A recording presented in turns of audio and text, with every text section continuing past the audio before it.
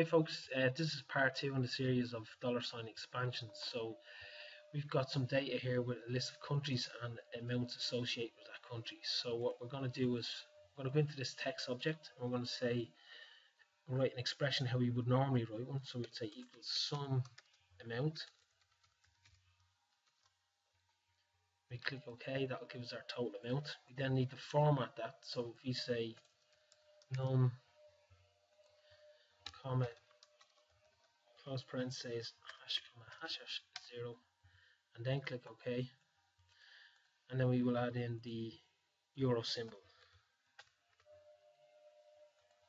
So that gives us our total amount. So with $ expansion, we would then reuse that expression by copying it, pasting it, and let's say we would then, if you want a particular country, we'd have to add some set analysis and say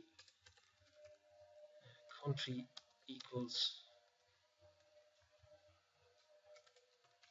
Ireland, then click OK, and we get our full amount for Ireland.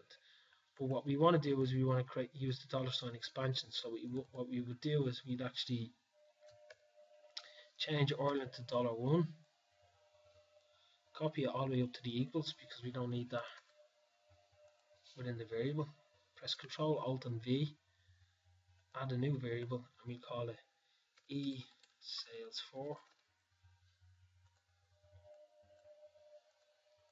and then we paste the expression. So it's basically we're going to sum the amount by country, and a country is a parameter called $1. I'm going to remove this previous one I created. Click OK, and then when we go back into our text object, instead of writing the full expression, we can just say equals E sales for. It's a variable, so we have to put the dollar and parentheses around it, and then within parentheses we put our parameter. So $1 in this case is going to represent Ireland. So now we click OK, you'll see that the full amount for Ireland has been populated into the text object. So you can copy the expression, paste it in here, and change that to Spain. So E sales for Spain. You can do the same, we can say E sales for Germany. So you're reusing the expression, and it's much easier. So we can say United Kingdom.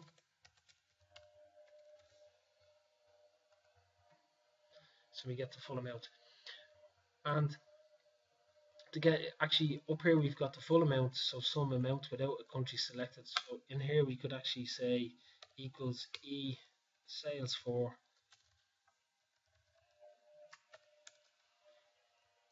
instead of a country, we can just put in parentheses.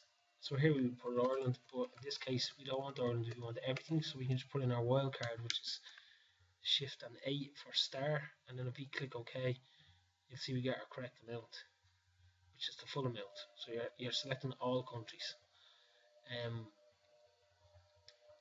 That's just a quick way of reusing expressions and using the $ expansion to make it much easier to copy and paste and create new variables for particular countries. I hope that helps, and I'll see you next video. Cheers.